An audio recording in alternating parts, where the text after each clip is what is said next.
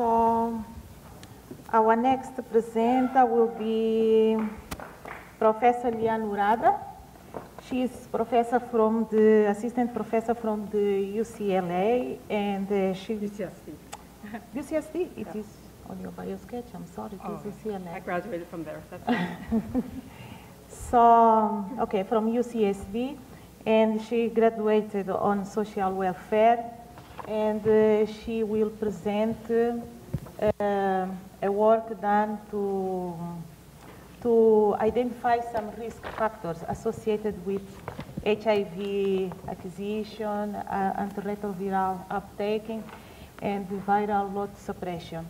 Okay, well, I'm really honored to be here and also to have participated for the past 2 years with PI Dr. Raj in a longitudinal evaluation study that's part of a Kaiser community-based HIV test and treat nationwide initiative. I'm really excited because the results are now out, and so I'll be presenting on the baseline results today. So just as background, as you probably know, the National HIV Strategy really aims to increase access to HIV care and to improve HIV-related health outcomes, such as ART antiretroviral treatment utilization for people living with HIV.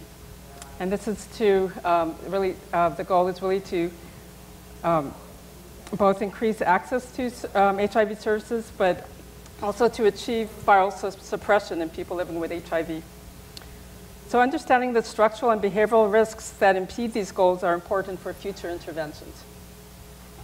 And so therefore, this study evaluates the structural and behavioral risks associated with recent HIV service utilization, current use of ART, and known viral load suppression. So my study examines the baseline data collected from 7 communities in the US. So in the San Francisco, Oakland area, the transgender woman, in Oakland, woman, in Los Angeles, Black and Latino, men who have sex with men, both in the bathhouses and in downtown Skid Row. And then on the East Coast, we have Prince George's County, which is right outside of Washington, D.C., rural African Americans. New Jersey, which are injecting drug users and substance users. New York, which are parolees. And North Carolina, again, rural African Americans. And as you can see, the highest prevalence is in the South, particularly in Florida. So this is not a completely representative population, but it is one that's targeted the minority populations at highest risk and facing the most disparities.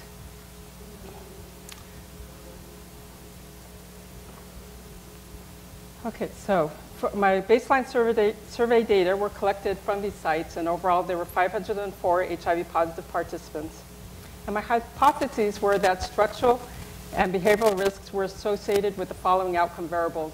So first, utilization of HIV services, both medical and non-medical, for the past 6 months. Current ART uptake, and known viral load, and a subset, I examined those who had viral load suppression. And that was because there's actually many who did not know their viral load status. That's why we looked at known versus unknown as well.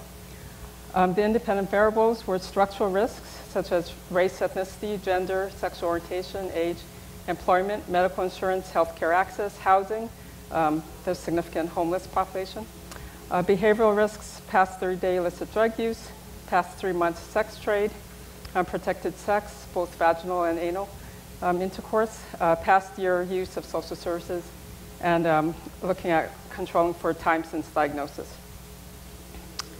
The data were analyzed via multivariable logistic regressions. And these were some of the demographics of this population. So we have the average age was 43, median was 45, similar. Participants were 73% African American, 17% Latino, 59% male, and 62% identified as gay or bisexual, but many also did not identify or disclose. Females, 36% lesbian, bisexual, and about 32% female. 8% were transgender women, and most of, over 80% were actually in the San Francisco area where there's a lot of services for transgender women. So you'll see how that affects the results. Overall, 48% identified as gay, lesbian, or bisexual. 30% did not have a high school degree, over half were disabled, and 40% were not employed full-time. In terms of the poverty level, 81% had incomes of less than $1,000 a month, and as you could tell from the map, most were living in large cities where it's expensive. 22% were homeless, over 30% incarcerated in the past 12 months. 39% used drugs in the past 12 months. And of these, 6% injected drugs in the past 30 days. A quarter had sex with multiple partners in the past 90 days. 8% sold sex. 17% had unprotected anal sex. 10% unprotected vaginal sex. About 44% were legally married. And also, in terms of the time since diagnosis, about 15% were diagnosed less than a year. Over 53% were diagnosed 10 or more years. So there were many who had been diagnosed for a long time. And 28% were diagnosed less than 5 years. Okay, so 35% received no HIV services in the past 6 months. 39% were not on ART. This is at baseline. And 44% did not know their viral load. Only 30% had an undetectable viral load, and this was defined as less than 50 copies. And 14% had a detectable viral load. So there were many who did not know their viral load status at all, 44%. So my multivariable analyses, HIV care acquisition was associated with being a transgender woman, being employed, insured, having unprotected anal sex, receiving alcohol drug treatment, and professional psychological services. So for those last three, it might really speak more to the population, because it might be surprising that unprotected anal sex was associated with higher HIV care utilization. And this is just a quote to characterize the population a little better, since transgender women were 7 times more likely to utilize services. One said, we talk about how my PTSD is where I am at on the scale of depression, bipolar, ADHD. This was a 54-year-old transgender woman. And so because they're facing so many multiple vulnerabilities, then this may also explain why being engaged in different types of treatment has also helped them utilize HIV care. So for current ART use, it was more likely that they were transgender women again, less likely if they were lesbian, gay, or bisexual. They were more likely to be on ART if they were medically insured and HIV diagnosed for a longer time compared to less than 3 months. But they were less likely if they injected drugs in the past 30 days. And just on a side note, 19% were uninsured, and 75% had Medi-Cal. Okay. And again, this is a quote from a transgender woman who is 71 years old. I have cancer, AIDS, hepatitis C. I'm diabetic. I'm on 47 pills a day.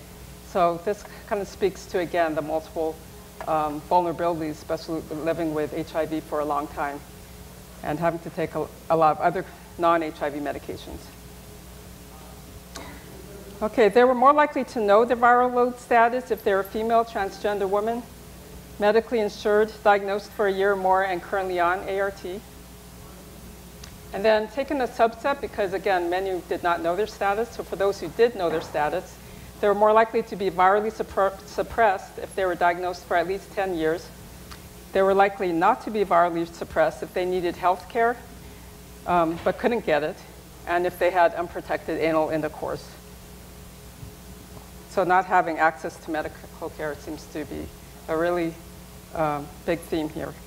So gender identity and sexual orientation, in conclusion, appear to affect HIV service and ART use with transgender women being more medically adherent than men.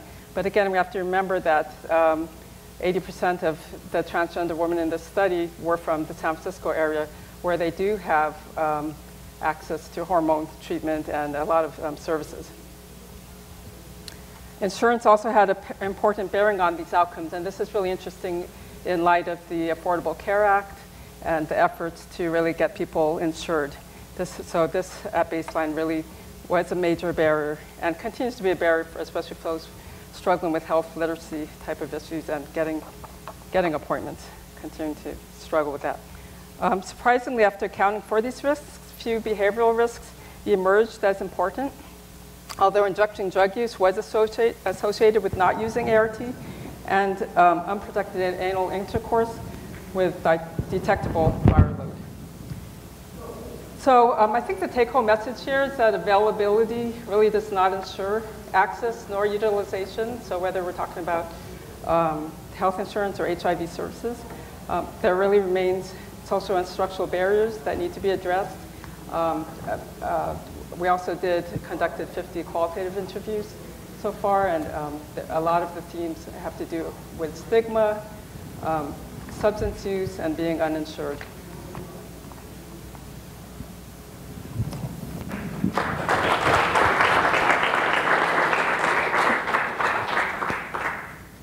Thank you. Thank you, Dr. Urada, to bring this very important topic, which sometimes we don't take into account it's very important when we plan for the treatment of HIV. At least in our setting, we don't take it into account, and we get surprised when we have problems with adherence with our patients. So I'm open for the discussion, please. Now we have many people. Very different than what's seen nationally and certainly here in San Diego.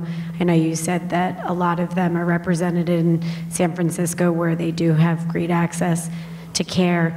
Are there any other thoughts about these findings? Because they're really very different than what we see nationally. Right, in terms of the transgender population? Yeah, how engaged they seem, and really, I just was fascinated by that. Right. Well, for that site, having a drop-in kind of center specifically for transgender women that are run by transgender women seemed to be very effective. They don't even have the medical services on site there, but there's been a lot of positive feedback about that. And it's in Oakland, and so they travel from San Francisco to Oakland even to come to that site, which is not always attractive to them because they have a lot of stereotypes about Oakland. But there's also many living in Oakland as well. So I think that's been important in terms of thinking about interventions with the population. Yeah, but there's still many who are, there's still a lot of stigma, and actually some of the structural issues going on there. There's a lot of violence. So there's also been difficulty outreaching to them as well because of the violence they face. So it's kind of double-edged sword. I think there's violence everywhere, but there too. I was just curious about the injection drug use issue, and did you have a sense from your work what contribution in terms of obstacles to antiretroviral use were posed by the complicated lifestyle of injecting drug use behavior or the reluctance of the provider to prescribe antiretroviral therapy to people who might have had a recent injection drug use behavior? Right. Well, one thing earlier on in the study, and this is just with substance use in general, not necessarily injecting drug use, but in downtown LA, they were having problems on Skid Row with people selling their medications. So that did pose reluctance to give the medications to them because it's covered by ADAP, so it's free medications for them, but then they can sell it on the street for a lot. So that was the first year, but second year when I interviewed them again, they were saying they actually addressed that barrier. So they were still giving the medications, but they somehow were able to stop them from being able to sell it. And I can't remember specifically, but I have to remember, yeah, what that strategy was. In terms of the injecting drug users, that many were based at the New Jersey site, the one-stop shop was really effective for them because they could go there for clean needles, needle exchange, and services, medical services, as well as the psychosocial type of services. So I think that really helped them because, again, it removed the stigma of being an injecting drug user. I think this was terrific. I think it's a great idea to look at these issues because the problem we have with linkage and retention to care is the major obstacle we're facing now. I note your project sites are very geographically dispersed, and some of them are different in terms of being more in the inner city, some in the suburbs. And one, the North Carolina site with which I'm familiar, is servicing a lot of rural patients. And my sense is there could be enormous differences in the nature of the challenges based on the location and circumstances of each site. Were you able to look at site-to-site variability and difference to try and figure that out? Because my sense of the way to address this is you have to understand it in a regional sense, not necessarily as a conglomerate of all the different sites which represent quite different populations. Right, so the numbers are small, especially in a couple of sites, so we were reluctant to do that in terms of, well, I think more in terms of looking at the effects of the interventions. But in terms of the baseline, we could at least characterize it. I think it's just because some of the numbers are smaller at certain sites, it's why we didn't do it. But that's definitely been a thought to control for sites at least. I think a lot of the questions have to do with how generalizable this is related to the sampling strategy that Chuck was just talking about. But also, what was the refusal rate to participate? In other words, when you were recruiting the subjects. Right. So for each site, again, yeah, that would vary, and there's actually a control group and a treatment group for each site. Let's see. There were definitely some sites where, for example, in LA, in the bathhouses, where there was a challenge in getting people to agree to participate because it's largely an undocumented population, so they were afraid of being arrested, so they didn't want to participate in the study. So there was definitely a refusal rate, but I don't have the site refusal rate right now. Thank you, though, for that question.